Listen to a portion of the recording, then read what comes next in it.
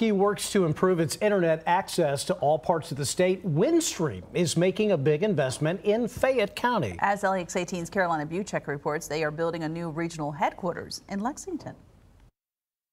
Leaders broke ground in Fayette County today on a new regional headquarters for Windstream. They say this project represents commitment to better internet for everyone.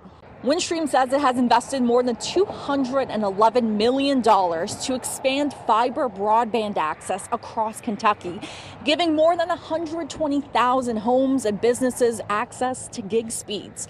And this is really important because Kentucky has been really working to improve broadband in the state. Leaders say internet is not just the future, it's the present. So everyone in Kentucky needs access to strong internet.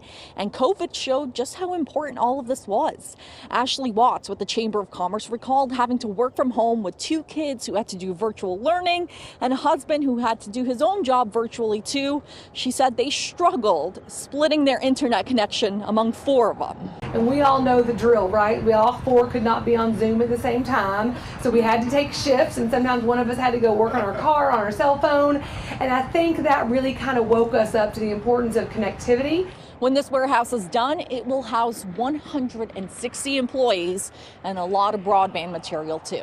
In Fayette County, Carolina Buchek, LEX18 News.